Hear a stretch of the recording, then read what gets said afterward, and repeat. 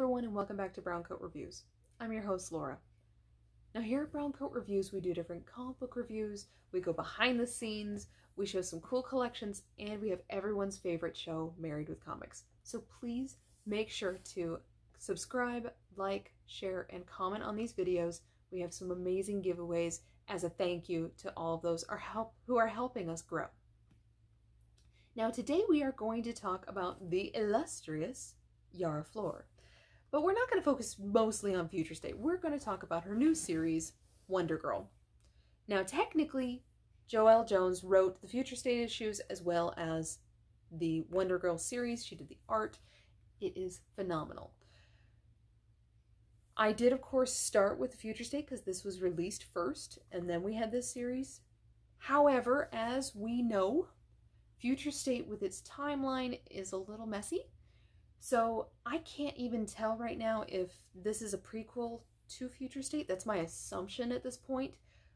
But as far as I can tell, one issue in, you don't have to have read the Futurestate Wonder Woman to understand this series yet.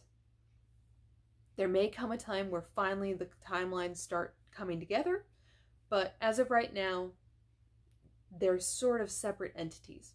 There's not been a crossover of the characters. There is this one image, which I'll zoom in on in a minute, that has a character that was in the Futurestate, but I don't know if she's going to continue to make a lot of extra appearances and is going to reference what happened in Futurestate. So, sorry, I can't answer that one for you. I will say that this 2-issue series was amazing. It was one of the very few issues within the Futurestate run that I absolutely loved, but that's also why we have this series. Fans just absolutely fell in love with Yara Flor.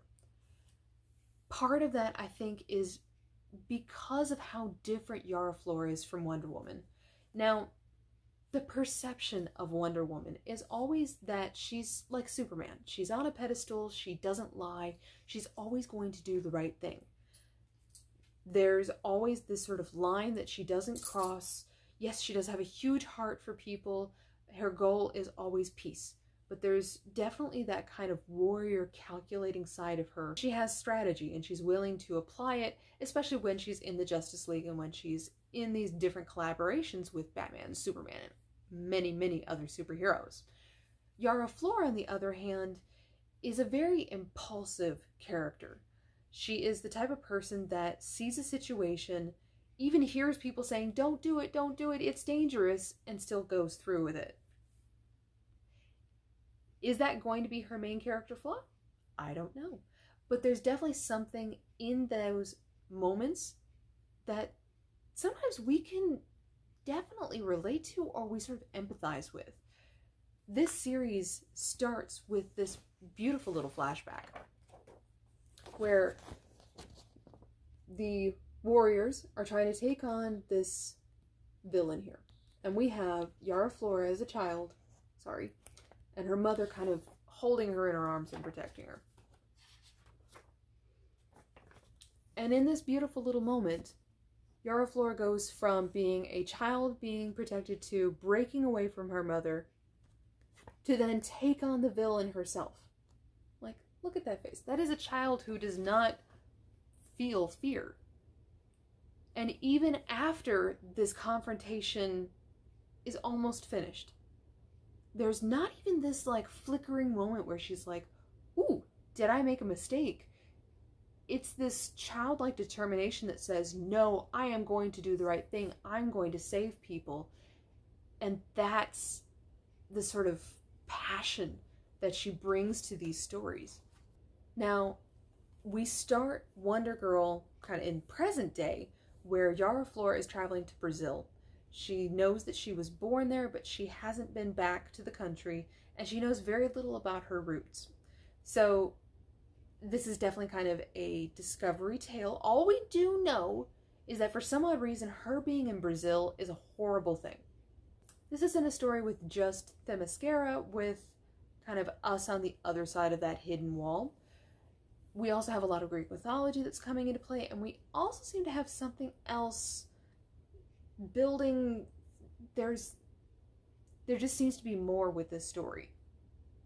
We are going to have some more mythological creatures make appearances, And I'm wondering how much of that Greek mythology is coming into play, and then are we going to get some other religions or other stories because Yara Flor was born in Brazil? So that could be a really, really cool cultural kind of conglomeration. And I'm really intrigued by all this, instead of just having it be a traditional character from the Mascara, or, you know, created by the gods and released unto mankind. So, really cool. The other thing I did want to say beyond, yes, I am a Joelle Jones fan. I loved Lady Killer. Can't wait for her to write Volume 3. Loved her Catwoman run. Loved her artwork on Batman. She's just an absolutely amazing artist, woman, writer. Love her work. However, I do love to hear that everyone else is starting to really appreciate what she's bringing to the table, and everyone else is also loving Wonder Girl. This image is one that everyone has been talking about. It's this beautiful, beautiful piece of art. And just sort of draws you in and makes you see that, yes, Wonder Girl, all eyes are on her, even though in reality all of our eyes are on Wonder Girl and all of our eyes are on Joelle Jones, because this is a brand new superhero. Yes, there may have been other Wonder Girls, but we've never heard of Yara Flor before she was created by Joelle Jones in the Future State series. So the other aspects of her character haven't been written. There are no misconceptions. There are no assumptions. We're starting from scratch. And a lot of times that's a really intimidating place to be in, because when you start a character from scratch, especially when it's Wonder Girl, you are constantly going to be comparing Yara Flor to Diana Prince. It's just the way it is. But so far, they've made enough of a unique stamp on Yara Flor that I don't feel like I'm missing something. I don't feel like every page need to be comparing the two origin stories.